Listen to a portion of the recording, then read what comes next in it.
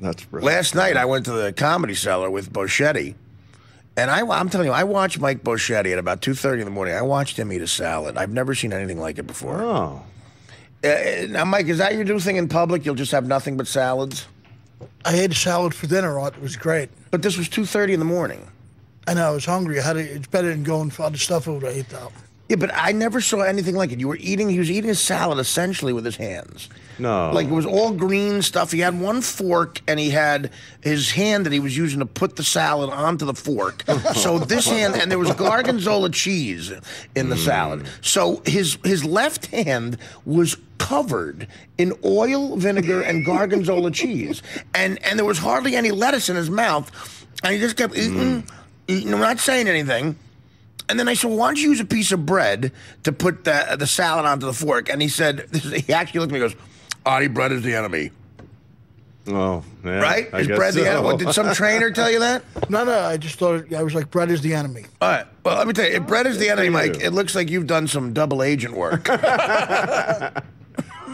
But it was a salad, Art. It was a salad. Yeah. I mean, but the thing was, it was disgusting. It stopped me from eating because I was grossed out. It was actually very good deterrent for me.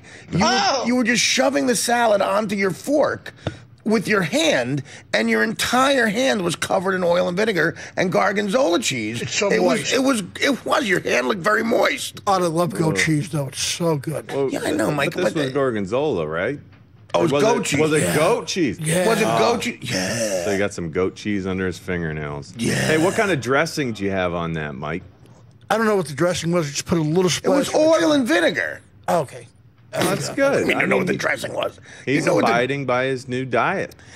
Yeah, but that's all you ate all night last night. You didn't That's go it. home and eat anything else? I went home, I chilled out, went to bed. I doubt it. You were in those lemon Lou pants. Oh, wait, speaking of that, Art, Lemon Lou, we have a poser among us.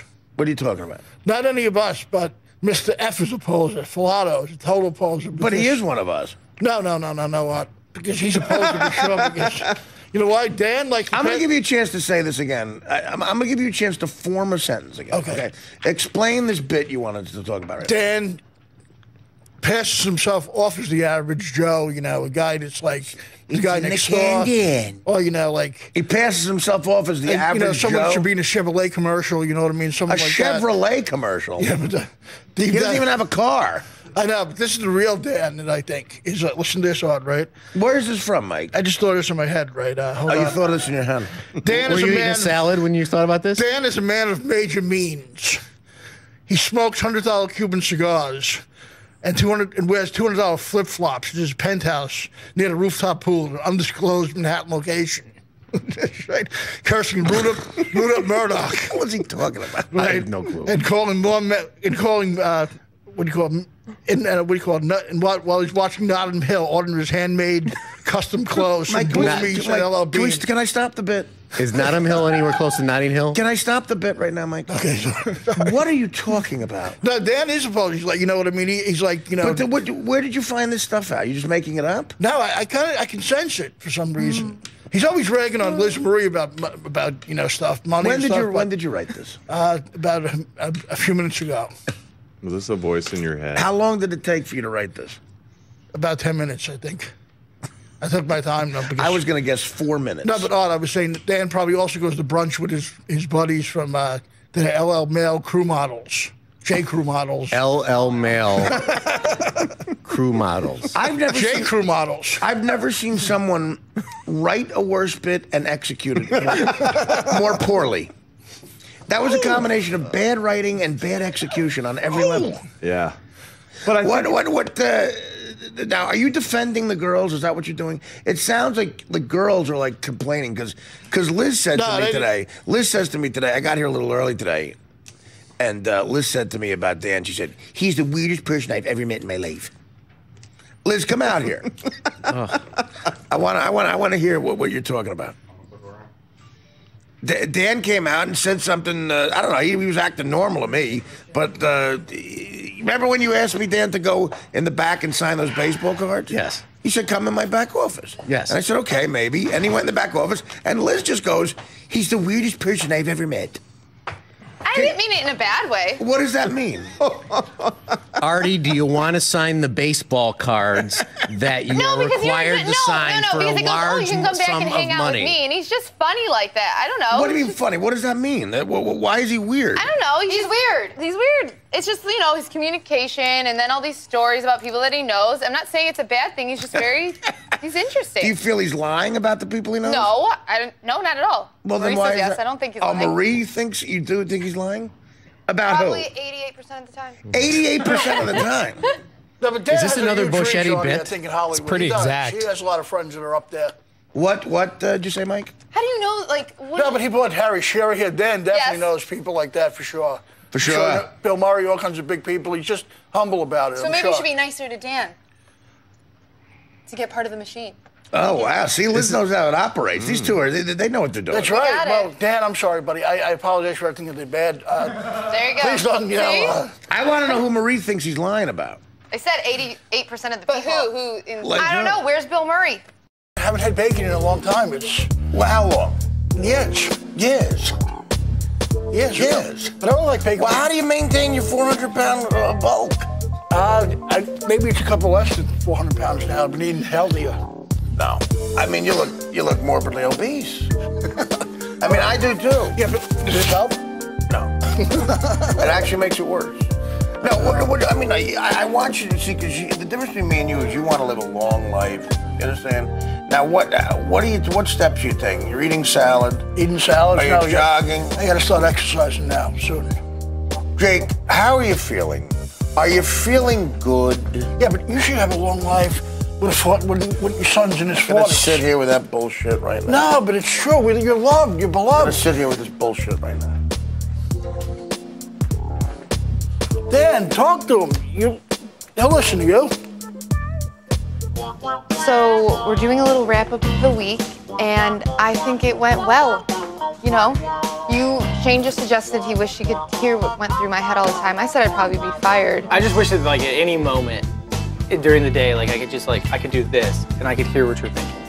Because I see the looks in your eyes, and I'm just like, what the hell's going through her mind right now? Nothing pleasant. Sometimes I think nothing, just period. You know, a lot of people would say that. Some interesting things. And I'm sure they wish it was true, but it's not. There's a lot going on. Do you think you'd have any friends on the show if I could hear what you were saying? None. Not even Buschetti. Except for Mike. And Liz, I have to because I live with her. I don't even think Liz, though. Sometimes. You've seen us fight. But I hear the stuff that's going through your mind about her. Yeah. Because, yeah, you've seen it. Yeah. And it's not pretty. And you went off on everybody else about putting these crumbs of pretzels when it was Liz who was the one This who is made the called big deal out of the it. cleanup. All right. Back off.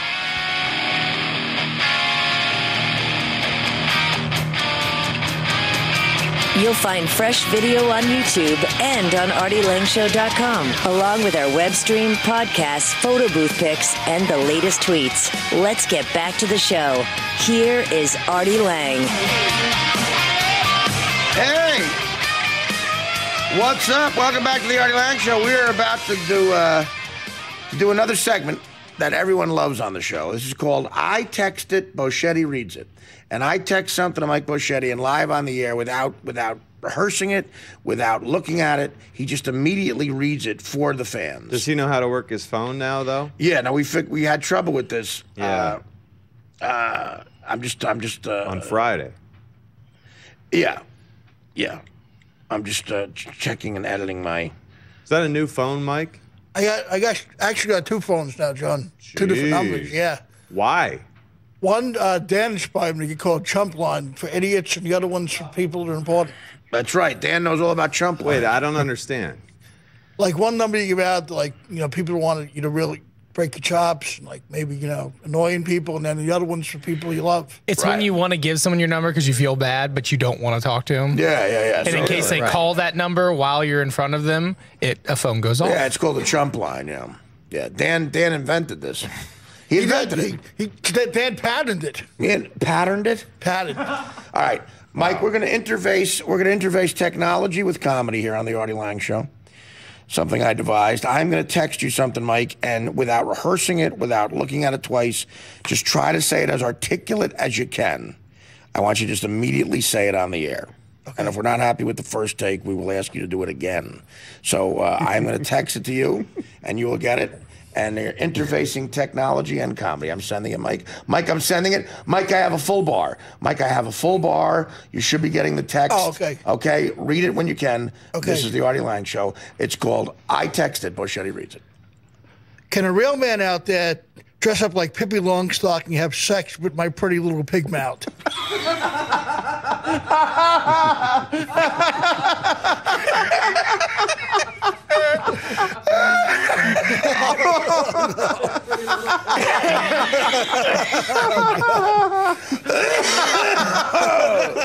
Real quick, Mike. Again, you said a little too quick. There was a couple of things that weren't exactly right, so just say it one more time. Okay, let me just get my phone in gear here. Okay. Can a real man out there... I'm sorry. Can a real man out there dress me up like a Pippi Longstocking and have sex with my pretty little pig mouth?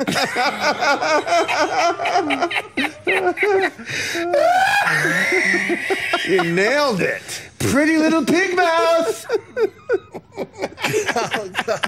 Oh, that's great. Oh, that's great. I'm going to try it again. You ready? Okay, let me just...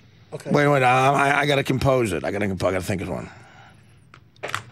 Now, is this something you and Mike have talked about? We did it occasion? one other time on the show months ago. No, but I mean, no, the desire that he just expressed, is that something that No. he's brought up? This is just something that, this is my graphic novel. Got it. Mike, do you notice the difference between this segment and your opening segment? People laughed at this one. Oh, Dan. He's all over you about that segment. I tried to be a gentleman and apologize, Dan. I'm sorry. I said you were Well, awesome. apologize to the audience, not me. Whoa! Hi, America. Hi, Artie. How you guys doing? Just crickets. What do you say about that, Mike? Dan has the upper hand on me. He's been around radio a long time. I respect him and love him. He's a good guy, and I should have never been rude, obnoxious, and an idiot. And I apologize, Mr. Filato. Wow. That was very nice. It was like you were apologizing to a mafia don. Sincere. No, I meant it, Dan. I'm sorry. Now come over here and kiss my ring. I'm not going to go that far, but I apologize, Dan. Sorry, buddy. I appreciate that, Mike. How do you spell crease? CREASE. Oh, no. Oh, no. He's talking about hockey, Mike. It's an evocative word. No, I can imagine what's going to be coming out of my mouth after this now. Exactly. Oh, no. I'm just trying to interface comedy with technology. Okay. This is cutting edge. What other show has the two guys that the cameras are on are both watching their phones and not saying anything? What other show? I always thought technology was faster than this. Not with me. Not me either. Not me either. All right, wait, let me just make sure I'm interfacing technology and comedy.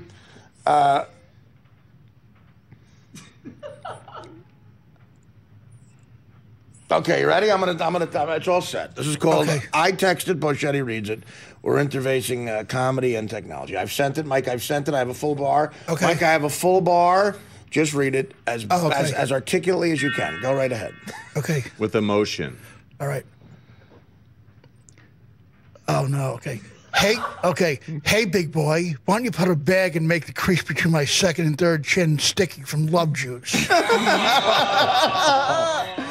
What's the wait? Take a bag? He didn't read it properly. Like, hey, big boy, why don't you put a bag and make my crease between my second and third No, chin? stop. Don't do it with emotion. No, it's better the way you do it. Take a bag? No.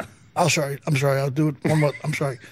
Hey, big boy, why don't you put a bag and make the crease... Put on a bag! Okay. Hey, big boy, why don't you put on a bag and make the crease between my second and third chin sticky from love juice? We're